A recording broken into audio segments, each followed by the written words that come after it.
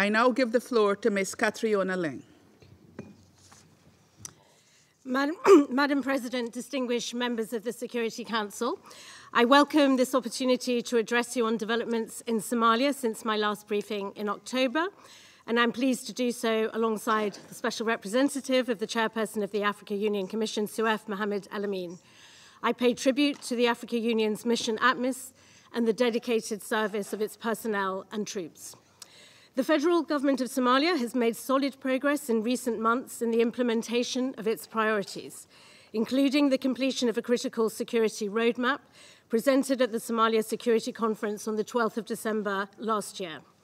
Since my last briefing, Somalia has also gained admission to the East Africa Community, reached the completion point of the Heavily Indebted Poor Countries Initiative, secured the lifting of the arms embargo, and most recently secured the endorsement of the Africa Union Executive Council for a seat on the Security Council in 2025-26. These are very significant achievements. The UN family in Mogadishu has faced a challenging start to the year, particularly the incident that took place in Galmudug on the 10th of January involving one of our helicopters. We are working closely with the federal government and all partners to secure the safe return of passengers and crew. I would also like to recognise the tragic death of a member of the United Nations Guard Force unit who was killed in an al-Shabaab indirect fire attack on our UN compound on the 11th of January. Despite these tragic events, our focus remains on supporting Somalia with its rightly ambitious agenda over the year ahead. Madam President, my briefing today will provide brief updates on 8 areas. Firstly, political developments. Secondly, regional developments. Thirdly, a security update. Fourthly, women, peace and security. Fifthly, human rights. Sixthly, humanitarian situation and links to climate change. Seventhly, economic development. And finally, transition. So, Madam President, I will begin with an update on political developments. The National Consultative Council proposals of the 27th of May on the proposed new electoral model continue to be debated intensely. On the positive side, there is broad public support for the transition to one-person, one-vote elections. But there is also a realization that the timelines proposed by the NCC are too ambitious. The UN is therefore working with the Ministry of Interior, Federal Affairs and Reconciliation to develop a realistic plan which will nevertheless ensure the momentum towards one-person, one-vote is maintained. We welcome the recent approval by Parliament of the procedural rules for constitutional changes. This now sets a clear pathway on process. It is now urgent to reach an inclusive consensus on the electoral framework, and on the Constitution, we encourage all parties to engage in the spirit of compromise to finalise the process. Without an agreed constitution, Somalia remains vulnerable to perennial crises with no agreed rules of the game to enable resolution. I commend the people of the federal member state of Puntland on the peaceful conclusion of the electoral process on the 8th of January 2024. President Saeed Abdullahi Deni, the 6th president of Puntland, was re-elected by the Puntland State Assembly to a second term in office. The presence of President Hassan Sheikh Mahmoud and 3 federal member state presidents at the inauguration on the 25th of January was a positive signal. And we hope this has created the foundation for a reset of dialogue with full re-engagement of President Deni in the NCC process. The planned Garowe conference on the future of Somalia could be an important part of this reset, with the opportunity for wider consultation with key stakeholders, including women and youth. In Lasanud and the Sul region, the situation has remained calm since the violence of November 2023.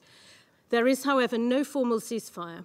We continue to urge all parties to work towards an immediate exchange of detainees, a commitment to no further violence, and to start dialogue to address the underlying drivers of the conflict.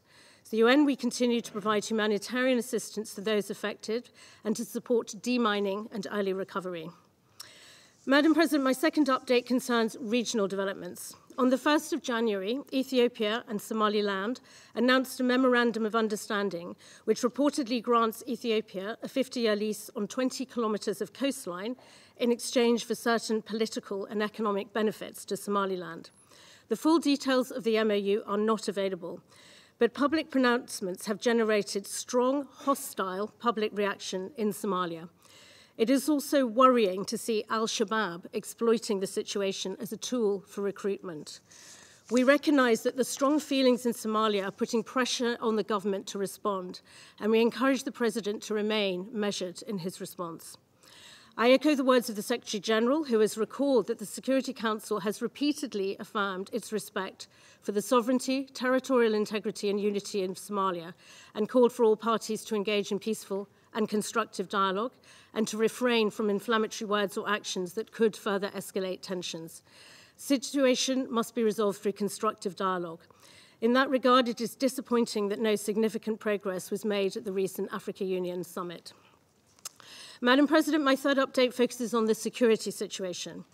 Countering al-Shabaab remains one of the government's top priorities. Heavy rains and flooding hampered operations towards the end of 2023. However, since rains eased in December, government forces have had some success in the south and east of Galmudug state. The government is now preparing for the resumption of large-scale operations. The UN is pleased to report some positive developments on stabilization in newly recovered areas. Specifically, there has been progress in the delivery of rule of law, governance, reconciliation, and the provision of basic services. UN joint programmatic efforts are being deployed in recovered areas. Nevertheless, funding for these initiatives remains limited, and I urge international partners to provide the resources needed to meet vital stabilization needs in newly recovered areas. The handover of security responsibilities of the State House in Villa, Somalia to the National Security Forces on the 14th of December was an important symbolic milestone for Somalia. There were some delays on completion of the Phase 2 drawdown, but it was completed successfully in full at the end of January. As planning is now underway for a new AU-led mission from January 2024, plans for drawdown may need to be revised to allow for a smooth transition to any new force and to prevent a security vacuum from emerging during the transition phase. It is essential that the further drawdown of ATMIS forces is undertaken in a manner which ensures protection for local communities and enables the ongoing presence of the international community in Somalia. Finally, on security, I welcome the commitment by the federal government on the 11th of February to relocate all high-explosive ammunition from the Halani Armory by the 25th of February. This is critical to minimize the danger posed to the international community and surrounding local residents. Madam President, my fourth update is on women, peace and security. We have continued to work with the government, women in the federal parliament and civil society to advance the implementation of the 30% women's quota. Despite concerted efforts, women's political participation and representation remains a significant challenge. To illustrate this, only one of the new members of Parliament of Puntland is a woman, among 66 representatives. The electoral model, security issues, patriarchal structures, and the lack of financing for female political campaigns have all contributed to this underrepresentation. I met again with senior women leaders in February. They had three key messages for me. Firstly, a minimum of 30% representation at all levels must be enshrined in the Constitution currently under review. Secondly, they reiterated their strong support for one-person, one-vote elections. And thirdly, they strongly oppose the Memorandum of Understanding between Ethiopia and Somalia, given its potential to lead to conflict in the region, recognizing the disproportionate effect conflict has on women and girls. Madam President, my fifth update concerns human rights. On the legislative front, the Offences of Rape and Indecency Bill was approved by the Somali Cabinet. Defining a child as a person under the age of 18 years is a positive step. However, there are articles in the bill that are not aligned with international human rights standards. For example, the definition of rape must contain the element of consent as part of the crime, and the crimes of indecency must be clearly defined so that conduct that is prohibited and is punishable under the law is clear. The UN has offered technical assistance to promote compliance and is working with partners to advocate for the bill to be amended to comply with international human rights standards. I am concerned about the high number of children casualties due to explosive remnants of war and crossfire incidents, which has a particular impact on children. I remain gravely preoccupied by the number of violations attributed to al-Shabaab, as well as the group's continued abduction of children for the purposes of recruitment and use. I call on all parties to the conflict to immediately cease and prevent violations and to comply with their obligations under international humanitarian law and international human rights law. Madam President, my sixth update is on the humanitarian situation and links to climate change. Somalia's humanitarian crisis remains dire.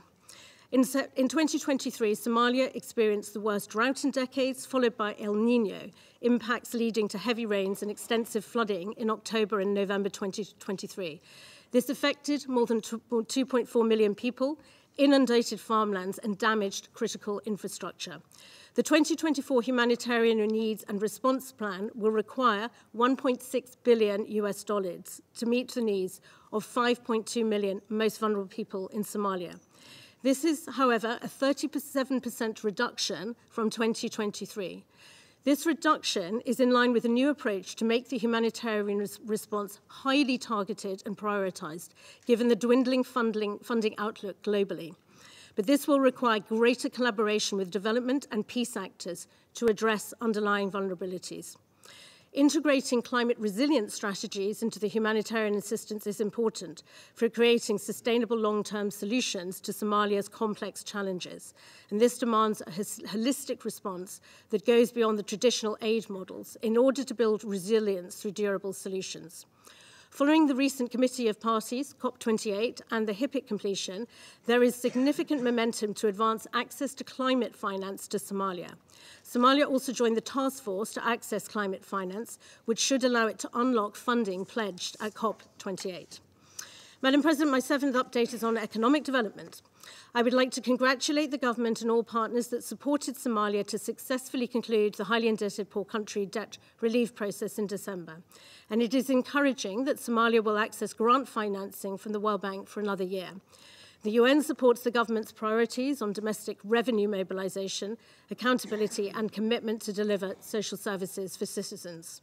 But on financing for state building, the UN is facing a huge shortfall for its strategically important joint programming. Without adequate funding, we will not be able to deliver the UN Sustainable Development Cooperation Framework, which is aligned with Somalia's National Development Plan. And I urge international partners to make adequate resources available to the Somalia Joint Fund. Last but not least, Madam President, I would like to update you on strategic aspects of transition planning. At the Security Conference in December, the federal government of Somalia presented its plan for the transition of full security responsibility to national ownership. International partners signal their collective intention to support the federal government in countering insurgency and building a stable and prosperous future. As the ATMIS drawdown proceeds, Somalia has requested a new, repurposed and smaller AU mission focused on protection. This security umbrella will also be essential to enable the implementation of the UN mandate and the efforts of the wider international community in Somalia. The federal government of Somalia is requesting an evolved UN logistics support package to strengthen national systems and capacity. The UNSOS independent review will explore how to achieve this in a way that strengthens the capacity of the Somali government. Predictable, sustainable funding for the new Africa Union mission is vital. We are working with the Africa Union and federal government to explore all potential funding modalities, including applying Resolution 2719 on the financing of Africa Union-led peace support operations. We are also working with the AU and partners to ensure our collective support to the security sector is more coherent, and we establish more innovative, nimble, cost-effective ways of working. We recognize we must do business differently to ensure a more sustainable approach. Madam President, in conclusion, Somalia remains resilient and the federal government's commitment to its state-building agenda remains strong. The efforts of the campaign against insurgency are commendable, but much more is needed to ensure that its gains are sustained. I would like to assure the people of Somalia of the UN's unwavering support towards the state-building agenda and to underscore that the support of this Council is central to Somalia's success. Through our collective support, Somalia is demonstrating that a country can emerge from prolonged conflict to one that delivers for its people and acts for a force for good in the region. Thank you, Madam President. I thank Ms. Ling for her briefing. I now give the floor to His Excellency